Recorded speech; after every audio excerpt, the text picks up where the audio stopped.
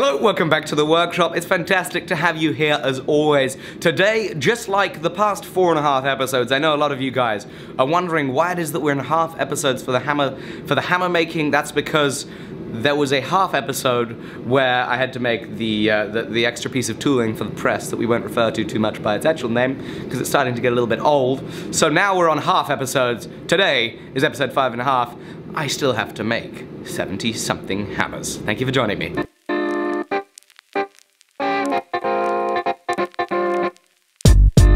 Okay, so I've now got 13 or so finished forged right here, and it is hard work. I am already absolutely shattered.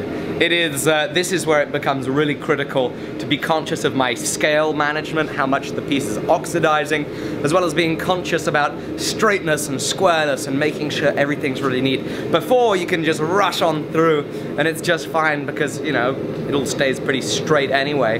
But now that the trough lines get thinner, now that we get to finishing off the cheeks, just becomes super critical to take my time. And so this one heat is taking much longer than any of the other heats. And there's so much more it's so much more mentally taxing. But I'm enjoying it, it's good fun. Got the Twitch stream going, so I'm hanging out with you guys there. And I've just got to keep adding to this pile. Certainly not going to get everything finished forged today. Hopefully I can get about halfway through. I have, what, 13 done? 2 in the fire at a time. Just gotta change of plan for a second there. My steel supplier has just showed up with a pallet full of steel. I need to take these blocks and put them in there. Okay, I got my steel back in the fire. Time to get back to work. So it's now 3:54 in the afternoon. I've got 25 hammers finished forged. And in about 6 minutes or so, I'm gonna get a call from a radio station in the US. And I'm gonna be chatting with their hosts about what I do and fun things like that.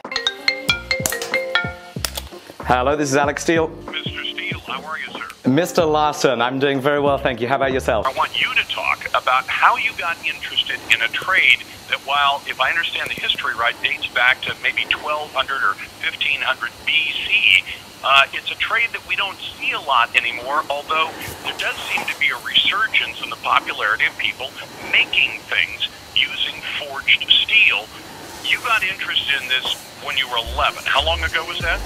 Well, I'm now 19, so that was about 8 years or so that I've been blacksmithing. And really, I think a great deal of the reason why it is that I got so interested in it is that from a very young age, my father is and was a hobbyist woodworker. So from a very young age, I was in his woodwork shop, you know, making parts on chairs, turning on the lathe, and learning about woodwork. So I was always pretty practical. I liked working with my hands. Age 11, I saw some blacksmiths demonstrating the craft at a county fair, and I was completely shocked that this existed. I mean, obviously, as any 11-year-old would be, sparks and hammering things and fire.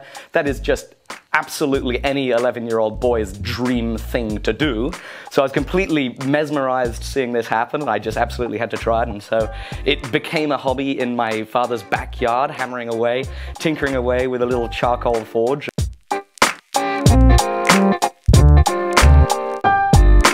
Thank you, sir. Sincerely appreciate it. Thank you so much. That interview was a great success. I really enjoyed it. I've now just eaten lunch. An incredible meal that I prepared this morning. Mincemeat, tomatoes, carrots, broccoli, and cheese. Oh my goodness, it was delicious.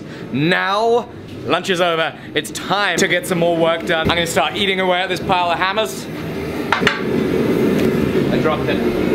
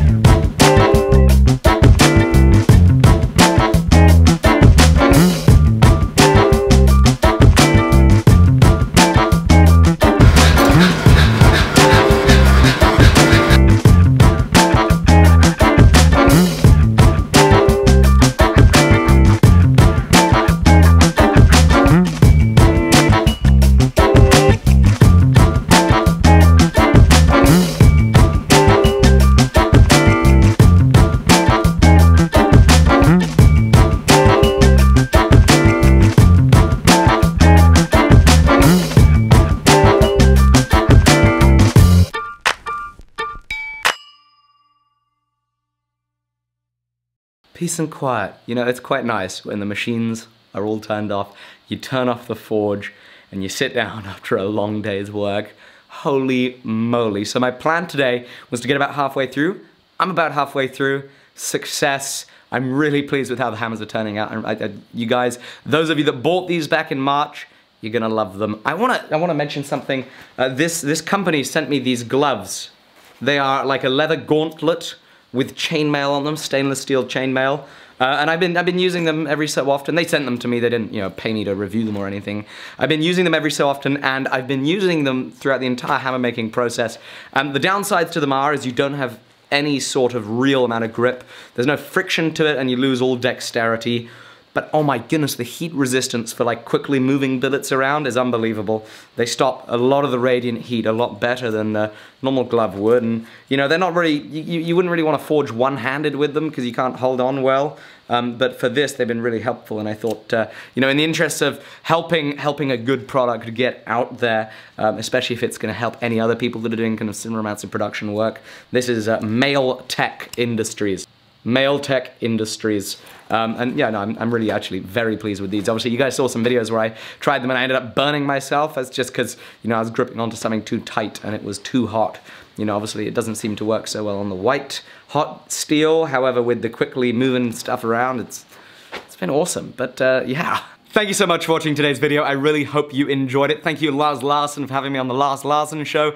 Massively enjoyed that. That was a pre-recorded segment, guys, so I don't know when that's gonna go live. I'll try and publish a link to it if I can ever find a piece of that. Thank you very much. Really appreciate it. Lots of fun. Please go and check out 2 more videos. This one right here is gonna be a random video that YouTube picks, especially for you. This one here, this is gonna be the last video on the channel.